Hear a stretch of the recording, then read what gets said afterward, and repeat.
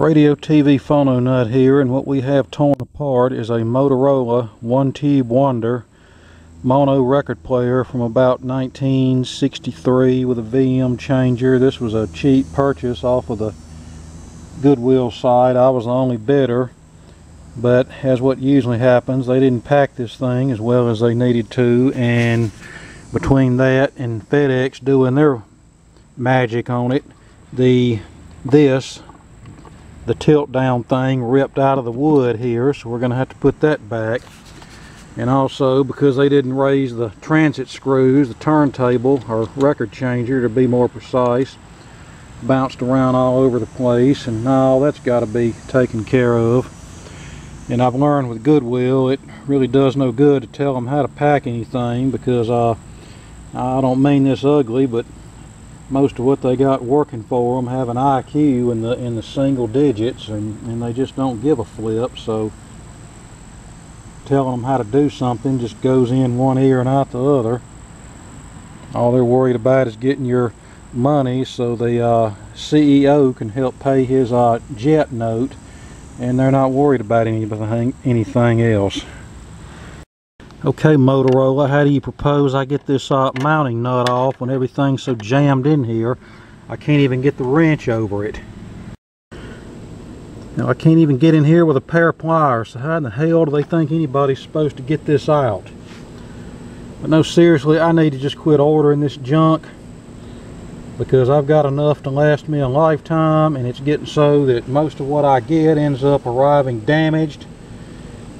And when you get on places like eBay and Goodwill trying to find bargains, they're not really out there like they used to be. If you find something for a reasonable price, the shipping is usually jacked way up. Either that or the item is in such poor condition it wouldn't even be good for parts, let alone restoration. Anything that looks remotely decent with reasonable shipping is going to get jacked up to some ludicrous level, so it's just really not even worth the effort anymore, to be honest. And if this damn 1/4 inch bolt they have holding the chassis together wasn't there, I could slip my wrench over it and get it off, but no, that would be too simple. And another thing, why not put an RCA plug where the cable plugs in? That way the changer can be easily separated from the chassis. But no, I guess that would have cost you an extra ½ cent too, so yeah, scratch that idea. I'm about to the point of just going ahead and scrapping this thing and not even worrying about it. I don't do difficulty in servicing. I don't care if it was made 50 years ago or made last week. Things ought to be designed to where they can be taken apart easily without any fanfare. You can repair it, put it back together. But no, even back then they didn't always do that. Case in point, this right here.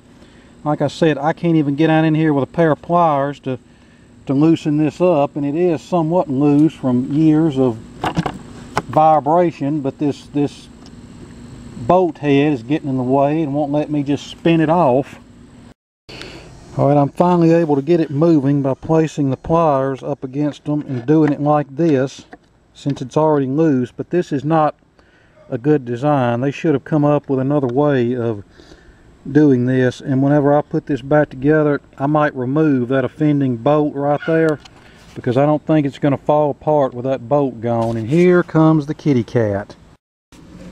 So this piece here they had held in place with a couple of small finishing nails, and you can see where it just ripped the wood all to hell. So yeah, we're going to have to fill that with something or another, and I may just have to bolt this in with some tiny bolts. Really don't want to do that, but that may be the only choice we have. You can see the cabinet is coming apart down here at the bottom, also likely aided by FedEx, and we need to glue this fabric back on. Looks like this has probably been sitting in a little bit of water. Alright, I got it back on temporarily, but that is definitely going to need to be reinforced and fixed. That's not gonna work that way. Now, I wonder if the cartridge is any good. Probably not. It's a 3-volt crystal, so it'll be a miracle if it's actually still alive. Now, the cartridge has a date stamp on it of October 1972, so that tells us that this was used into the 1970s, and since this is a later production cartridge, there is a chance that it might still be alive. Actually, a better way for Motorola to have done this would have been to mount the amplifier to the motorboard itself. That way, when you unscrew the motorboard, you just lift the whole thing out, change your amplifier, and whole 9 yards. But unfortunately, these manufacturers didn't put technicians in charge of designing stuff. Probably because they were afraid we'd cost them too much money. Alright, I've got my voltmeter, AC voltmeter across the cartridge, and I'm rubbing the needle tip with my finger. It's got some output, but it's not nearly as stout as it should be. If this thing was as hot as it should be, I'd be getting about 3 to 4 volts here, and I'm not. So this cartridge, for all intents and purposes, is dead, and the idler wheel is hard as a rock. So, you know, just to have the idler wheel rebuilt and the cartridge, we're looking at a minimum of about 60 bucks right there. And then whenever I get reminded of such things like that, I ask myself, why did I even bother buying this thing? Even though it was cheap, why did I even bother, knowing going in that it's going to be an expensive repair? All of these are. So if I fix this, this is going to be one that'll probably stay here, because, you know, it ain't like anybody would give me enough money for it to compensate me for my investment. Or let me put it this way, nobody in the county I live in would. Now, other places in the country, people would be overjoyed to compensate me for my troubles and my expenses, but just a different mindset of people everywhere else versus what we have here in this county I live in. Now, this is what happens when you don't raise the transit screws. It bounces around in shipping. The motor, the changer chassis gets bent. You can see the bolts here are not straight because the chassis here is bent. Now I can straighten that if I'm careful. And let's see, what about this one? Yeah, this one here may be in better shape, but yeah, this one here, it got a little bent, and that's what happens when you don't raise the transit screws. And what I need to start doing, in addition to just giving packing instructions, letting them know up front, if you fail to follow these instructions and the item arrives damaged or destroyed, I will be filing a claim and I will be getting my money back. So, don't mean to sound harsh, but I'm tired of people not following my instructions and me receiving damaged merchandise. So, if you want to keep the money that you just received for this, then you'd best do what I tell you to do. Because after all, once I pay for it, the item is mine, and I have every right to let them know what I expect of them. And it's not like this changer chassis is made out of a piece of lightweight tin. This is pretty heavy duty, so that just shows you how rough these things get treated in shipment for them to be able to bend like that.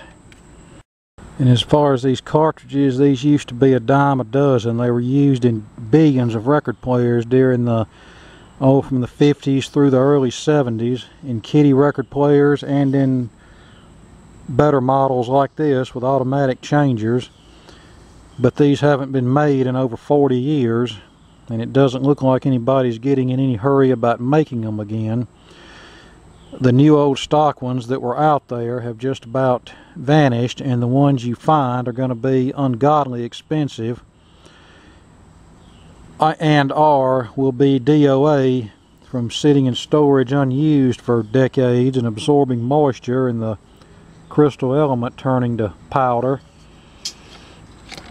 So most likely what we're going to end up doing with this is trying to find a VM tone arm with a standard 1/2 inch mount, and we're probably going to end up modifying the amplifier so I can use a standard 1/2 inch mount cartridge in this that has a lower output, and then I can set the tracking pressure to a lighter weight and then have the ability to play stereo records. Now don't get me wrong, if this cartridge was still good, I'd leave it be and just use it to play mono records, but if I'm going to have to modify it anyway to make it work, then I might as well just put something better in here. But there's a couple of things that usually are always wrong with VM record changers, especially the ones from the 60s. Number one, the idler wheel is always going to be hard as a rock unless it's been rebuilt or replaced in the not too distant past. And also, in later ones, the plastic power switch will crack and break and fall apart. This one here appears to have the old good metal switch in it, so it should be okay. So you want to keep that in mind whenever you encounter or anticipating buying a record player with a VM changer in it. Keep in mind that you're probably going to have to replace the switch, and you're probably going to have to replace the idler wheel, and you're looking at maybe what, 60 bucks for those two things. And if you have to replace a cartridge, add about another 25 to 30 to that. So you know, keep that in mind there. Now the older VM changers, the one with what I call the double-decker idler wheel and the motor that they move up and down instead of the idler wheel for changing speed selection, those usually hold up better. But starting in about 63, when they went to this type of arrangement in the single-decker idler wheel, I don't know what kind of material they incorporated into the rubber, but after so many decades it gets hard and turns to plastic, and the result is you hear a scraping sound when the turntable is in gear and turning, and also it won't have enough torque to run the changer through the change cycle. As in, listen to this. You hear that? That's the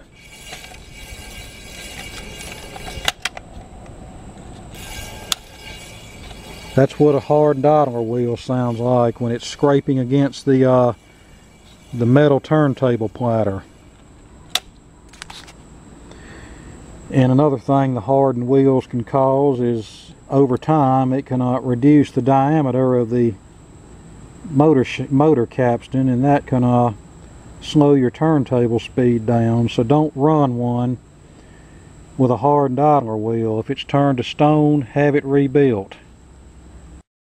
Alright, I think I have everything bent somewhat back the way it's supposed to, and we're sitting in here somewhat normally now. And another consequence that I failed to mention of not backing out the transit screws is when the changer is bouncing up and down violently in shipping, the center spindle can actually poke through the lid of the record changer. I've had that happen more than a few times too, and that kind of damage really can't be fixed as easily. So to back out the transit screws, all you need is the appropriate screwdriver, and you just turn them all the way until the changer is flush with the motor board. Where's a Phillips screwdriver? That would work better. You just turn it all the way until the changer is flush with the motor boards. You cannot take the screws all the way out. They'll only go out so far, and that's it.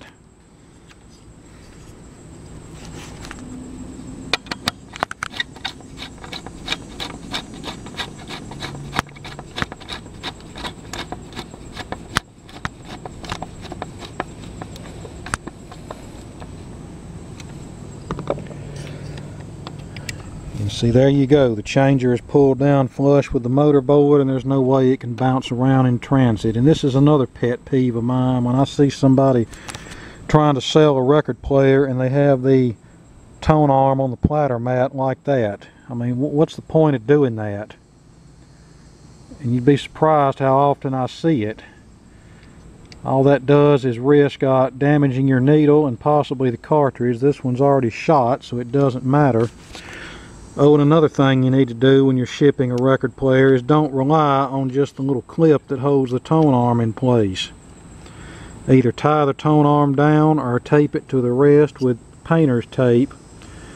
Preferably tie it in place if there's a hole in the rest to run a piece of wire through, but if not, at least tape it to the arm rest to where it can't come loose and bounce around in shipping and damage things. And yeah, I see the cat agrees here. As you can see, the turnbuckles here will not allow the transit screws to be backed out of the way. I can't tell you how many people I've given these instructions to, and to my knowledge, as far as my memory goes, there's only been one or two that have actually complied. But yeah, even though this was a cheaper record player, you know, Motorola still made quality stuff, and I can tell that quality components were used in the manufacture of this. So, and we have a real wooden cabinet here, not some formaldehyde infused press board sawdust crap like what Crosley uses. Looking at this amplifier, we see some electrical tape here, and it's obvious this filter capacitor has been replaced. So someone has been in here. Looking at the circuitry, it looks like just your typical single tube amplifier, nothing fancy. It'll sound okay, but of course won't sound as good as some of the higher quality models. And as far as these cartridge wires, you have 3 here, as we can see, but this is a mono player, so what are we doing with 3 wires? Well, this wire with the red stripe on it, that's your cartridge hot lead. It goes straight into the volume control. The center wire is your cartridge negative lead. It goes to this point right here on the terminal strip, which connects to this disc capacitor, and the other side of that disc capacitor connects to circuit ground B-, and then we also have a film capacitor that connects between circuit ground and the chassis, and this third wire connects directly to the chassis itself, which also connects to the frame of the turntable here. That's to prevent hum and noise pickup. Here's the chassis shield here that someone removed. Miraculously, it was still floating around inside of the box. So what I did was, well, there goes a tube, which miraculously didn't fall out during shipping. I removed that bolt screw that holds the chassis together that was getting in the way of our chassis retaining nut. There's no chance of this coming apart. We have 2 screws on the other side. We have one right here now, as well as this being soldered right here. So there is no way that's coming apart, and with that out of the way, I can more easily get to this nut to put it back in the record player. See, with those screws out of the way, I'm able to get, or that screw out of the way, I'm able to get my wrench over the nut to tighten it down, and I also remove the screw on this side too. So like I said, it's not going anywhere, and when I go back in this and service it, I might solder this side together just like they have the other side soldered together. But yeah, this was a dumb, stupid move on Motorola's part, and like I said, generally I like their stuff, but they blew it with this design. If they were going to use 2 screws, they could have put the other one down here to where it would be out of the way of this nut here. Alright, we're not going to connect anything up, we're just going to put it all back together to get everything out of the way, and when I have time to work on this, then we'll pull it all apart and work on it. There's really no need in plugging it in anyway. We know it's not going to work, so that's that. And I'll tell you the story on the cat here before we go. About 5 or 6 weeks ago, this cat showed up over here, and it was a little skittish of me at first.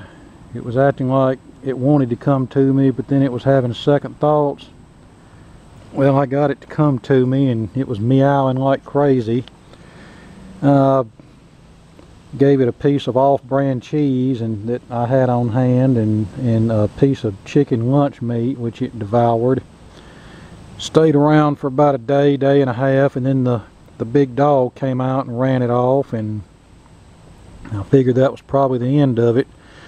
Well, fast forward 5 or 6 weeks, and it showed back up over here, being more friendly with me. And it's obvious the cat has had human contact. I feel like it's one that somebody turned loose.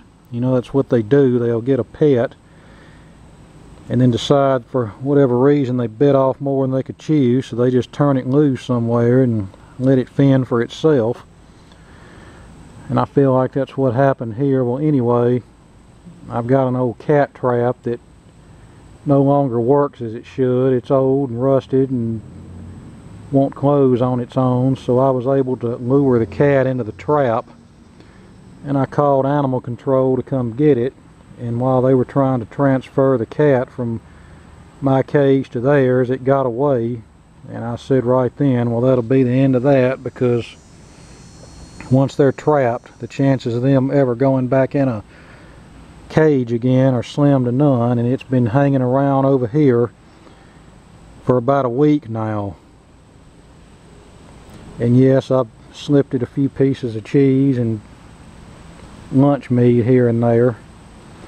But if I can ever get this thing, if I can ever find somebody who wants this cat, or if I can find a animal shelter that can take it and possibly find her a new home, I think it's a she, then that's what I'd rather do. If it wasn't for the fact of me having a big dog who hates cats, I'd try to keep her around here. But you know, we can't. I don't have the means of taking care of her, so she's got to find another place to go. And the dog has already ran her off several times, but she's not deterred by that. You know, when the dog gets out of sight, she comes out of hiding.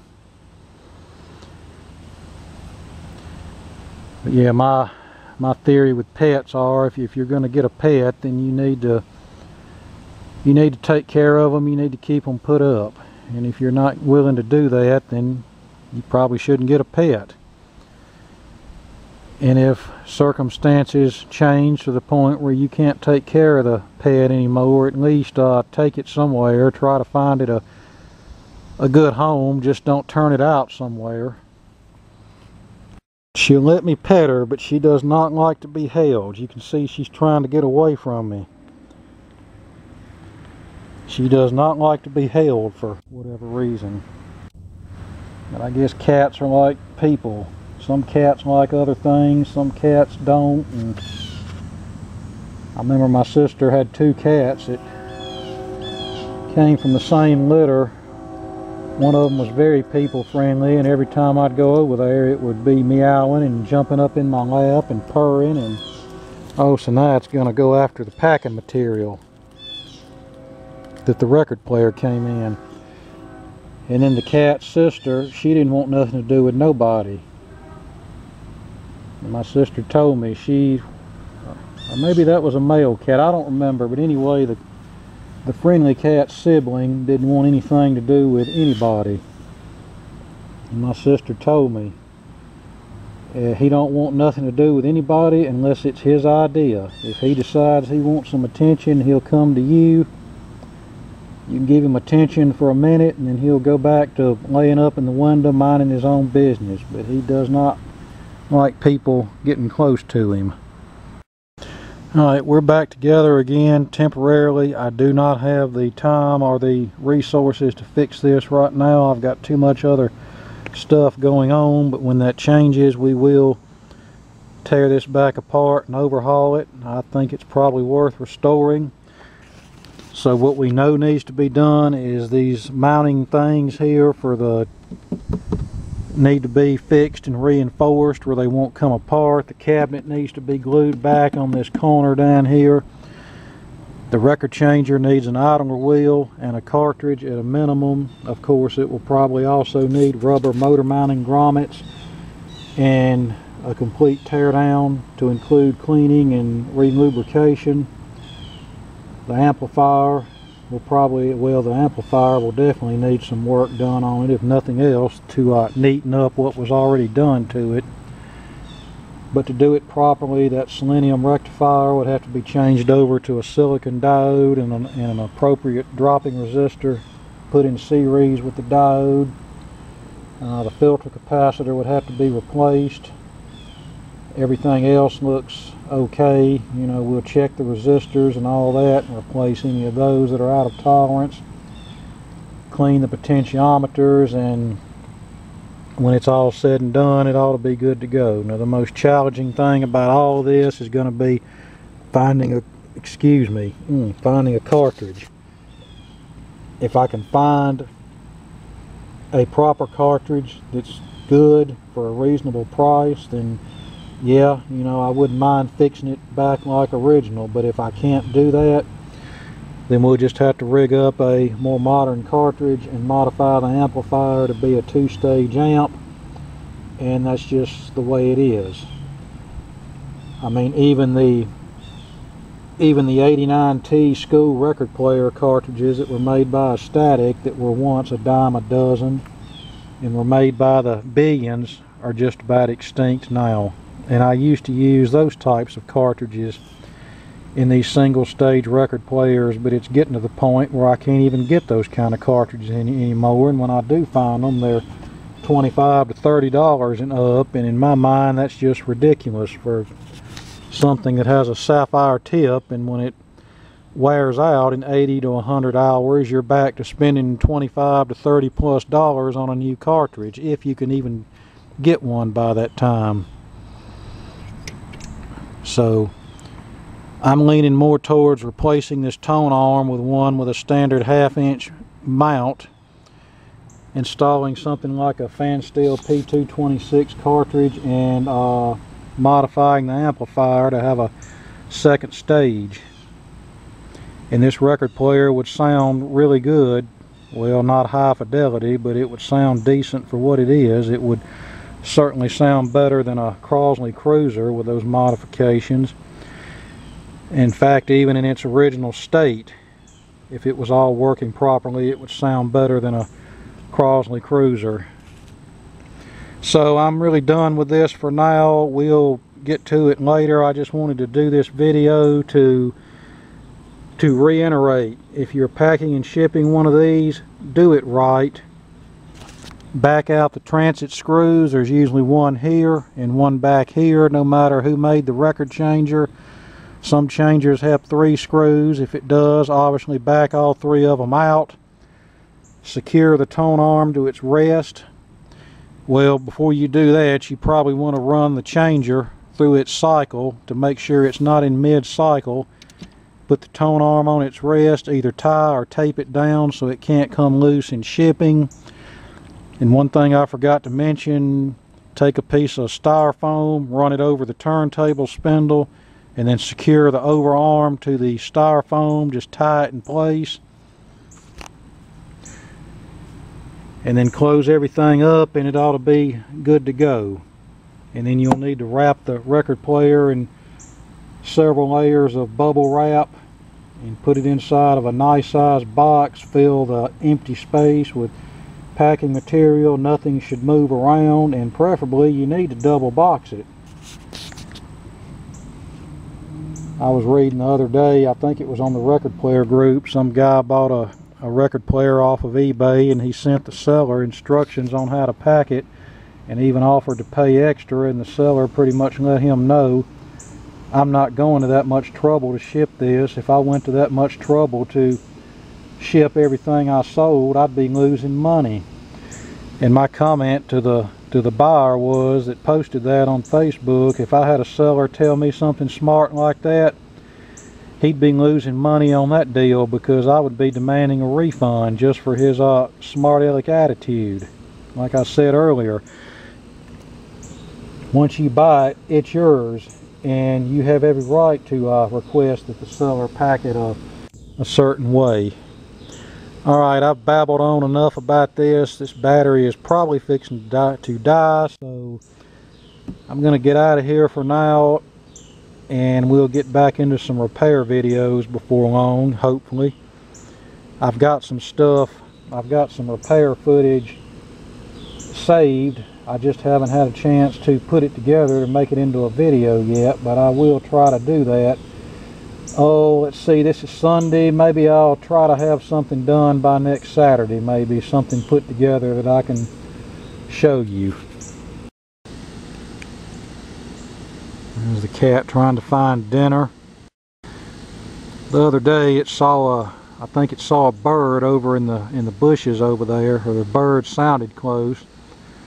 cat got about midway there and started meowing at it, and then it ran up the privacy fence like it was going to go up the tree.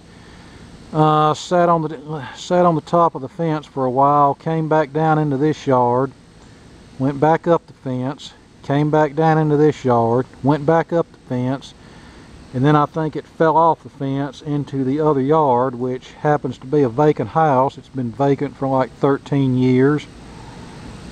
That was a case where the guy went in a nursing home and the state took his house to supposedly sell to recoup their money, and nothing's been done with it yet. Oh, there's been a lot of people that has paid the back taxes on it, but nothing has come of it.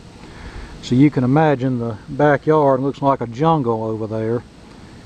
Well, when the cat fell off into the other yard, it was meowing like it was in distress, like, oh crap, where am I? How do I get out of here?